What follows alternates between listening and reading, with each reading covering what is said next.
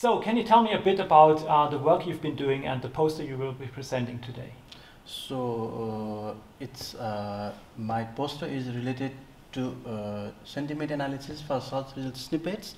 So, what it exactly means is that when we search anything on Google or Bing, then we are expecting some results, and with the results there are some piece of text that tells us what the information about, what the result is about.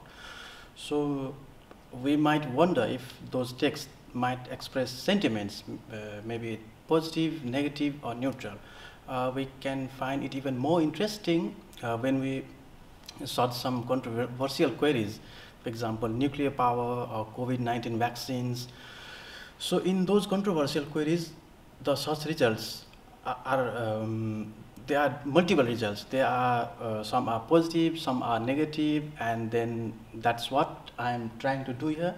So my main motive is to develop an application that collects queries from user, selects the search engine, and then downloads the queries, and then finally it performs fine-grained sentiment analysis. That means a bit more detailed sentiment analysis, and then we can visualize it using different visual elements, and then we can download it if we want. Okay, can you tell me a bit about the results? So the results, for example, I can show you here. This is the sample for the search engine result page. It's a query here, and then we got results. Here is just 4 results here, and then after the sentiment analysis that will be done here, what the output will be here. That means those are the sample of outputs.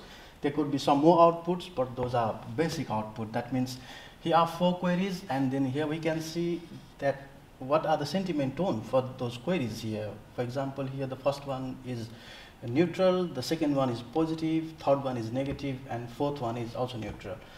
Likewise, this is another visualization element, so we can see the number of snippets here, how many snippets we want to visualize, we want to see, and then those are sentiment tones. For example, the first one is positive but little positive, the second one is negative but little negative, then the third one is a bit more positive, fourth one is most positive, and it goes on. So we have 5 level of classification, so that we can classify snippets in 5 level. And here we can do furthermore analysis. For example, what is the trend of sentiment in a search result page. For example, we have 8 search results here in one page, then we can analyze, we can see that how is the sentiment trend flowing. Either it's going downwards, means it's going towards negative, or it's going towards positive. So we can make an overview of that, and then finally we can see the, for example, if anyone searches for 50 results, that means there are 5 pages. So we can see what's the overall sentiment score. For example, what's the sentiment score for positive? What's the trend for positive sentiments in those 5 pages? Or what's the negative? How it's going? It's rising or it's going down? So we can finally visualize, and we can analyze that, oh, okay, in those 5 pages, sentiment, for example, negative sentiments are a little bit, and then rising, and then finally they are going up, and then at last page they are going down. So it works this way. Okay, great, excellent. Thank you. Thank you.